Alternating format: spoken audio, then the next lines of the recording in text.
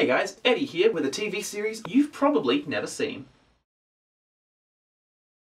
During the 1970s, no one would deny that Doctor Who was the pinnacle of British science fiction on television. The show, which had been on the air since 1963, experienced a golden age during the eras of Jon Pertwee and Tom Baker. However, it wasn't the only sci-fi show on the BBC at the time. While the TARDIS has continued its travels through time and space for over 5 decades now, its contemporary has largely flown under the radar. I'm speaking, of course, of Blake 7.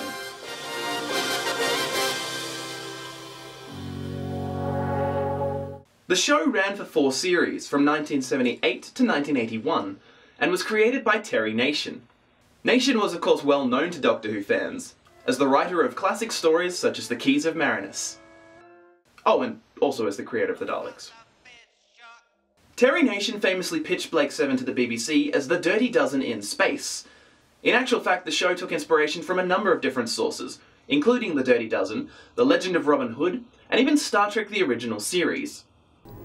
Space. The final frontier, as it was once called. There are several notable parallels with Trek. For example, both shows took place in the 23rd century, or in the case of Blake 7, the 3rd century of the second calendar, and explore societies ruled by a galactic federation. However, the similarities mostly end there. Both Blake 7 and Doctor Who being produced by the BBC around the same time meant they shared a number of production elements, including cast, costumes, and even sets.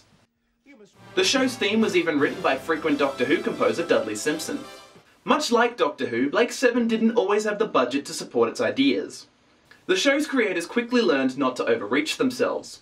Instead, there was a strong focus on character.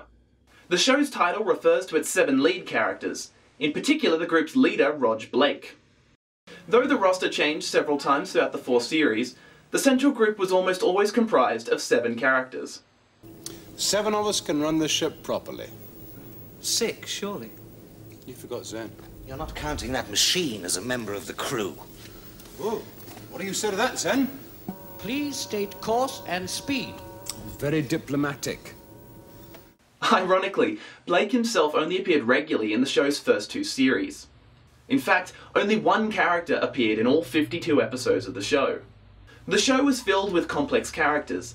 Their various interpersonal relationships were truly fascinating. I'm going down. You can't do that, Callie. They are in trouble. Someone must go down. I'll go. Gan'll go. And Villa will go with me, won't you, Villa? Will I?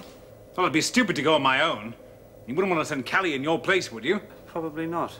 What about you? What about me? Why don't you go?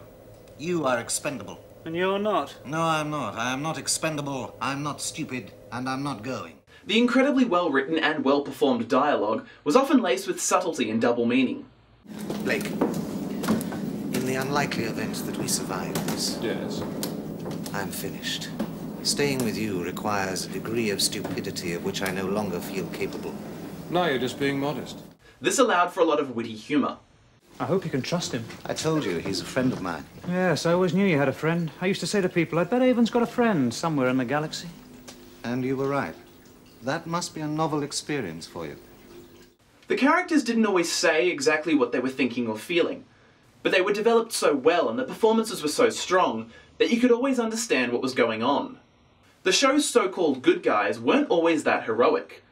Those that were often paid a heavy price. Where are all the good guys? You could be looking at them. What a very depressing thought. Questions of morality and the ends justifying the means were raised on several occasions. As the show continued, its characters became increasingly desperate. The 4th series in particular took them to some very dark places. Well, that's plastic. It weighs nothing. Get rid of it anyway. A kilo and a half if we're lucky. Do it! We've got 5 minutes! Not enough, not nearly enough. Damn it, what weighs 70 kilos? Villa weighs 73 kilos, Avon.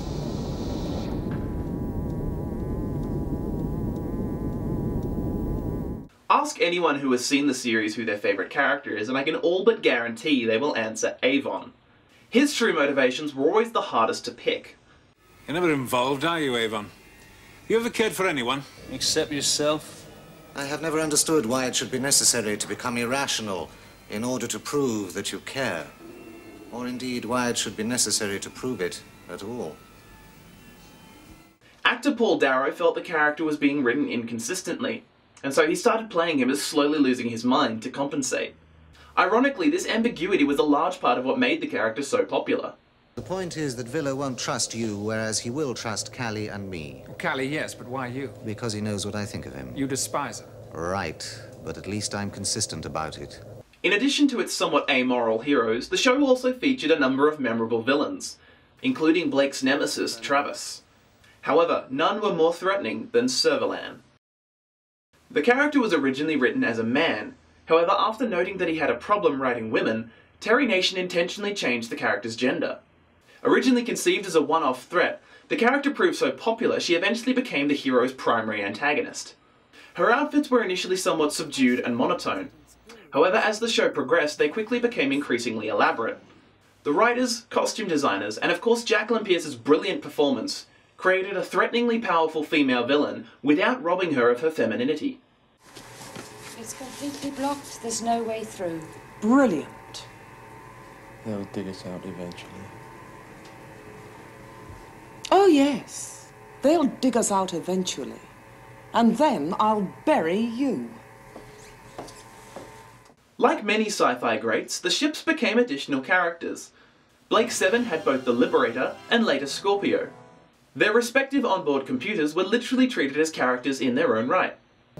Zen, take us into orbit as close as possible to the planet's surface. As close as possible, Zen. The orbit could decay in 48 hours. Confirmed. The parameters were anticipated. I get the distinct feeling I offended Zen's professional pride, then. It's just a machine, Blake. The show had an interesting relationship with artificial intelligence. It's superstitious half-wits like you who hold back every advance we make. And arrogance, Avon, like yours and Muller's, which threaten to destroy. Shut up! Yes, Master. The three primary computer characters were all voiced by Peter Tuddenham.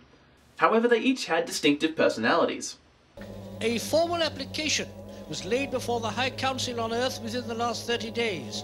I can get you the exact date. I don't wish to interrupt, Master. Then kindly don't. I wasn't talking to you. You were attempting to override a superior system. Be silent. Blake 7 was known for its mature tone and themes. Have you murdered your way to the wall of an underground room? It's an old wall, Avon. It waits.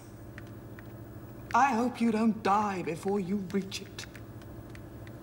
The writers weren't afraid to kill off major characters. Despite its various limitations, the show was in many ways surprisingly modern. There are two classic ways of dealing with an hysterical woman. You didn't really expect me to kiss her, did you? Of course you know what this is about, don't you? It's simple female jealousy. Oh, terrific! If two men don't like each other, that's a rational judgment. If it's two women, what else could it be but jealousy? Each series consisted of a brisk 13 episodes. The show included ongoing storylines and character arcs, and also made use of series-ending cliffhangers. Avon, this is stupid! When did that ever stop us?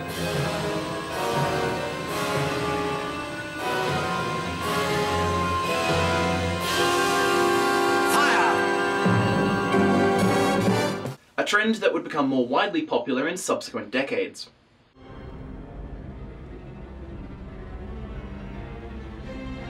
Mr. Worf. Fire. The Series 2 finale, Star 1, featured an alien invasion from the Andromeda Galaxy. Interestingly, the original idea was to have the invaders be the Daleks. The stars of both Blake 7 and Doctor Who wanted a crossover between the two shows. However, this idea was eventually abandoned. Despite my immense love for both shows, I think it was the right decision to keep them separate. The show was expected to end after the third series. However, BBC One controller Bill Cotton was so impressed by the quality of the show, he had the continuity announcer reveal it would return, during the closing credits of the Series 3 finale, Terminal. The show's cast and crew found out while watching the episode's initial broadcast. Without spoiling anything, the Series 4 finale, Blake, was an incredibly bold ending to the show. In 2006, B7 Productions released Blake 7 The Audio Adventures, a reimagining of the show broadcast on BBC Radio 7. This was a full reboot with a new cast and original scripts. Since 2012, Big Finish Productions have also produced a number of Blake 7 audio dramas, set during the original show and featuring surviving members of the cast, much like their various Doctor Who ranges. Talk of a live-action revival has been circulating since the show ended in 1981. However, none of these rumours have ever amounted to anything. Regardless of whether or not the show does one day return, we will always have the original. Those of you paying attention will have noticed that 2018 actually marks the show's 40th anniversary. Given its relatively unknown status, the occasion didn't receive much fanfare. However, all 4 series were re-released in a stylish DVD box set, available through Amazon. You can access this via the link below, and as always, if you do, you'll be helping out the channel. If you have seen the show or do decide to check it out, I'd love to hear your thoughts in the comments. If you liked this video, why not give it a thumbs up? Maybe share it with a friend. Or an enemy. Either way, make sure you subscribe and turn on notifications to see more content here on Channel 73.